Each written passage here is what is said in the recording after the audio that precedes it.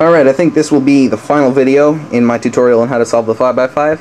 This will be how to solve your 5x5 like a 3x3 once you've solved the centers and edges.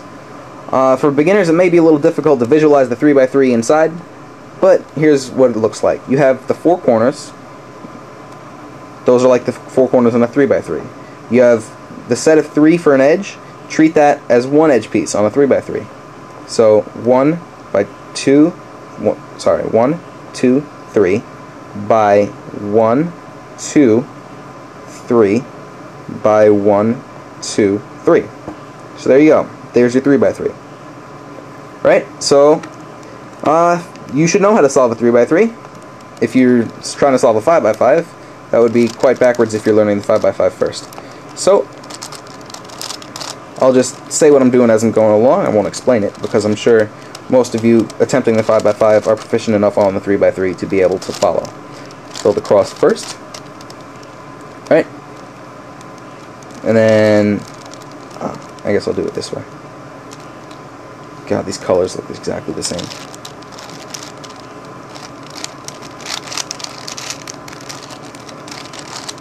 See, now the different thing about the 4x4 is that strange things can happen when you're solving it like a 3x3 because it's an even number cube.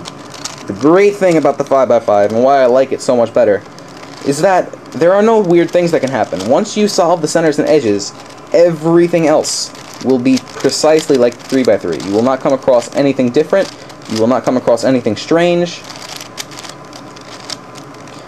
Those were fridge or 2 layers, by the way. First 2 layers. And then after that, you have the final 3rd layer, and you do everything exactly like you normally would.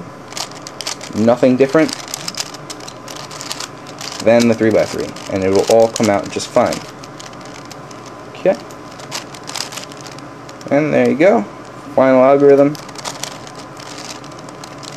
You must know how to solve a 3x3 in order to solve the 5x5 like this.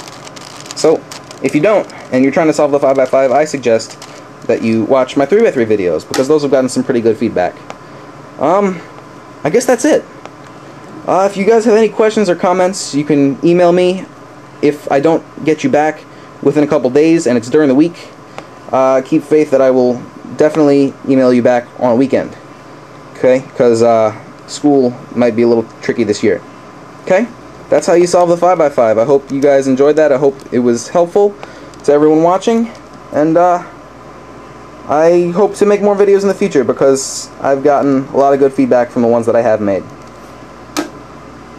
Have fun, guys, and good luck.